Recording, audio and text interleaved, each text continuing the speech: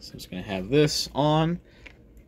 So we stick this in, and then we turn it to the sweet spot, and eventually reset. There it goes. So then the LEDs start going off at their set speed. When they hit this sweet spot, they slow down. When they exit the sweet spot, they speed right back up, and it stops at the end. Now, if I turn this back up, it will then go back.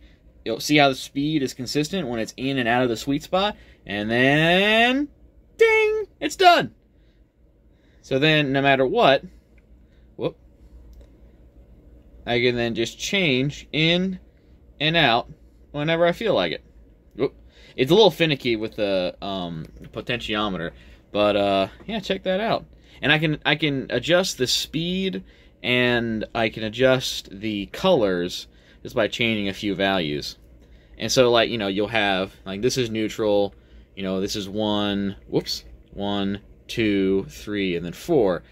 And so I can just change the potentiometer value, and that will affect which LED strip gets affected. So yeah, so just to clarify, it starts off at 0. We select the strip with the potentiometer value. The strip slowly builds itself up with, it's supposed to be orange, but it's yellow. It is a sweet spot. It slows down, then it keeps going, and then it hits the end. And then when I reset this, it's unselected, so it goes back down. Sweet spot's hit again, slows down, and then resets. It's supposed to be going the same speed forward when it hits a sweet spot, but honestly, and it's close enough, you know? I'm surprised this is working.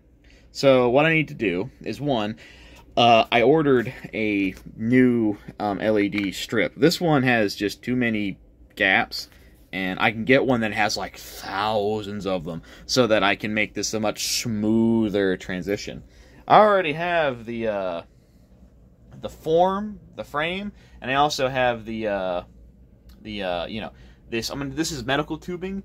This is going to go inside of there, and that is how I am going to make it look more cooler. I'm also going to put a diffuser in there, so it kind of, yeah.